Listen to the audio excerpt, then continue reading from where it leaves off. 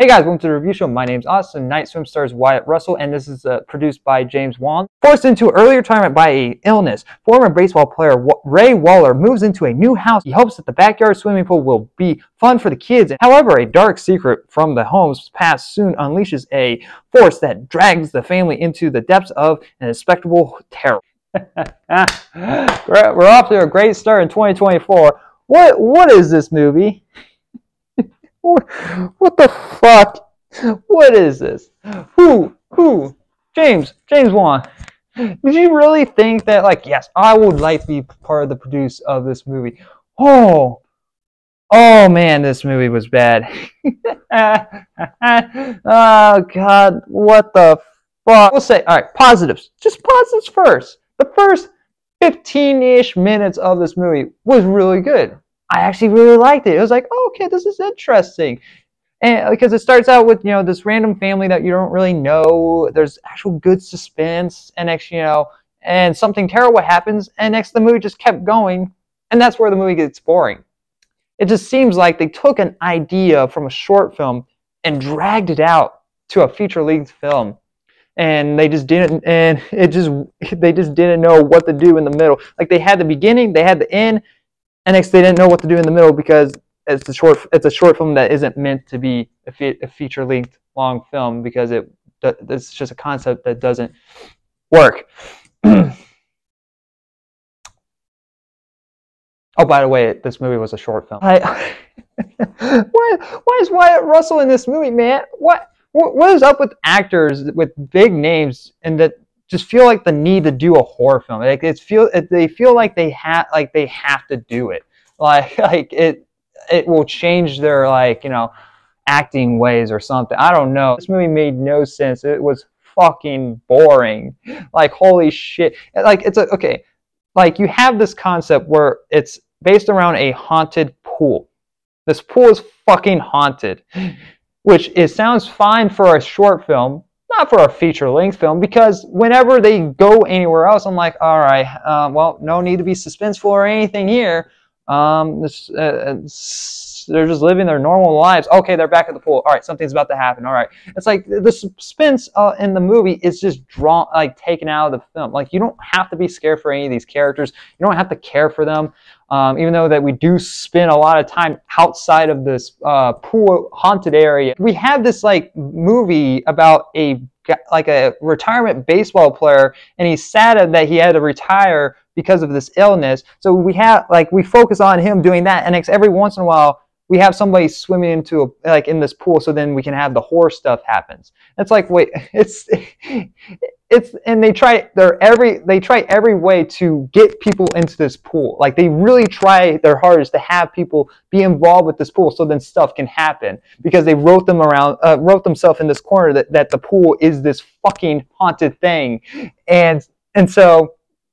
Then you have these hangout situations where you have the family swimming in the pool, and tiny little things happen, or you have this pool party, or you have people, or you have the daughter secretly has her boyfriend come over and they play Marco Polo. So then something happens right there. They really try their best to have the movie take place around this pool. But the thing is, even when they're in the pool, it's not suspenseful. It's not scary. It's like, you know what's going to happen. It's a very bad movie.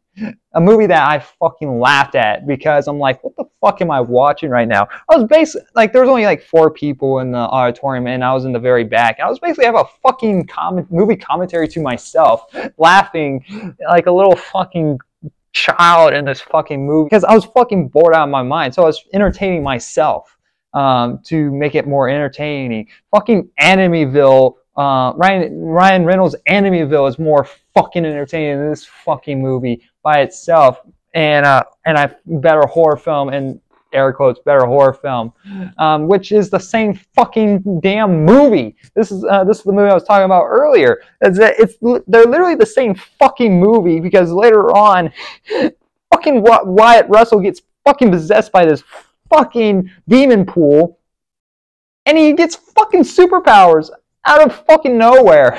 It makes no sense. This movie didn't know what it wanted to be, and it seems like they had 2 ideas, and they combined them together. Like they had this like horror film that was a short film, and they're like, oh man, we have a beginning, we have an end, but we have nothing in the middle. What the fuck do we do with it? And so the guy that was writing Night Swim looks over and sees somebody writing like a baseball movie. It's like, oh, that looks like a very interesting movie.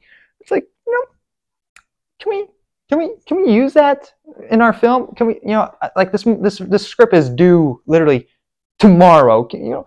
Like what do you have? Okay, you have all that. Okay, cool. Let's just combine it together. All right, we want to combine projects. It would really save my ass. And next they intertwined some of the moments and some of the themes to make it somewhat work.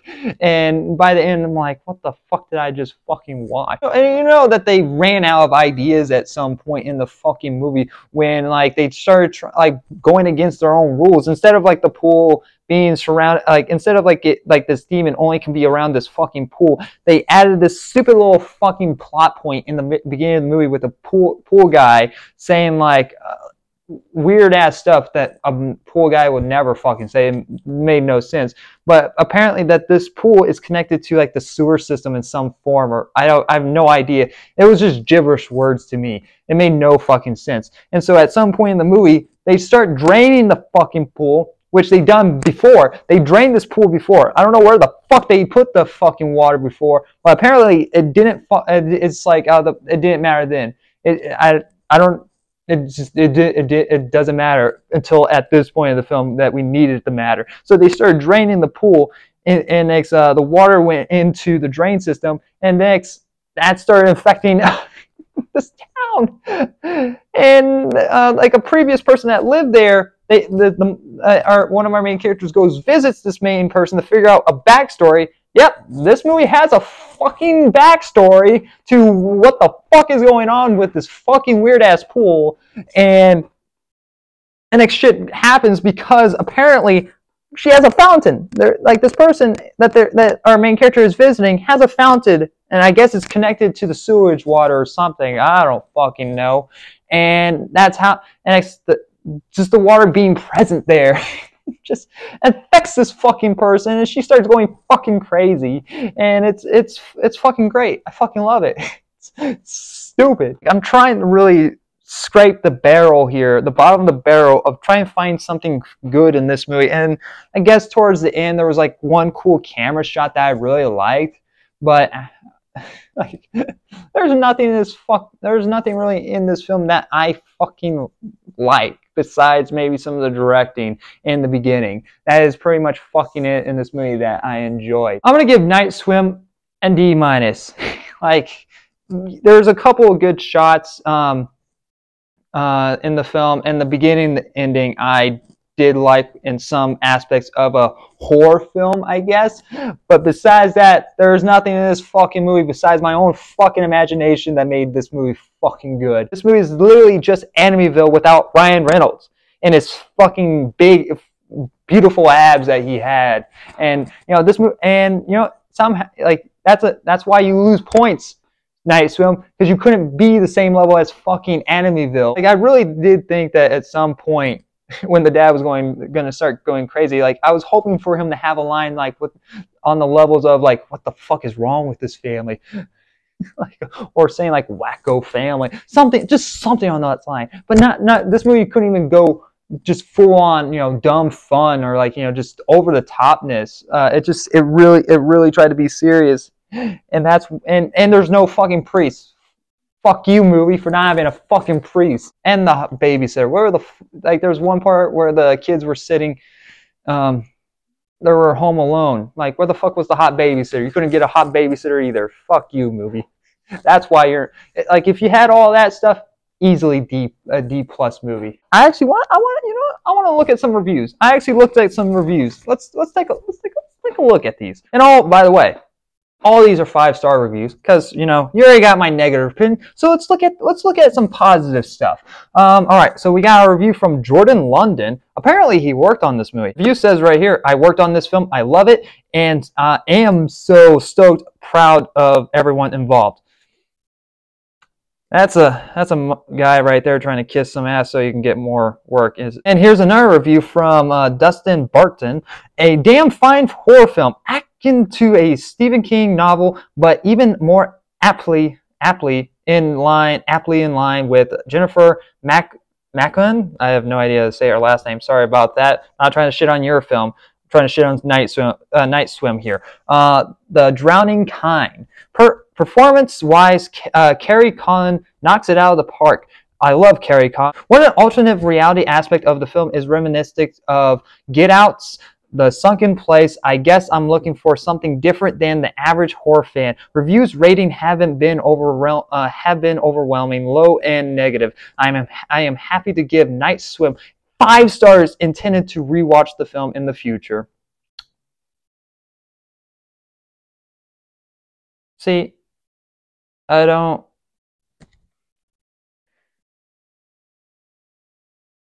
Are you telling? Wait. I'm very curious. See, you mentioned Get Out. Get Out here, which is a great horror film.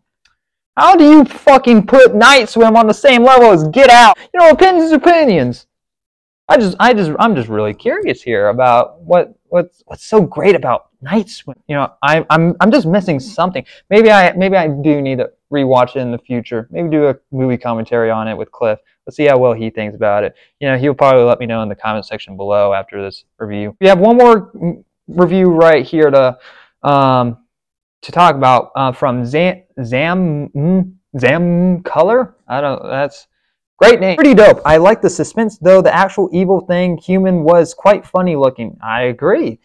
Not so scary. I agree even more. It was better without it. Yeah, I agree. I think we were better off without this movie. But, you know, I do agree.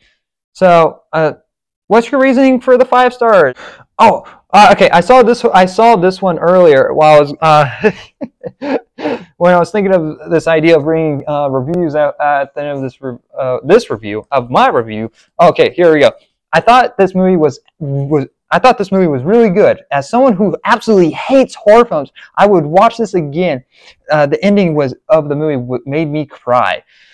I can see why that you would want to see this movie again, because it's not a horror film. Maybe I'm just missing the mark on this movie. Maybe I'm wrong. You know, so Cliff, we're gonna maybe watch this in the future and give it a rewatch. Let's see. If I'm wrong. I'm not, but we'll see. Anyway, guys, thank you for watching, and like always, I'll see you guys in the next review. Bye, guys.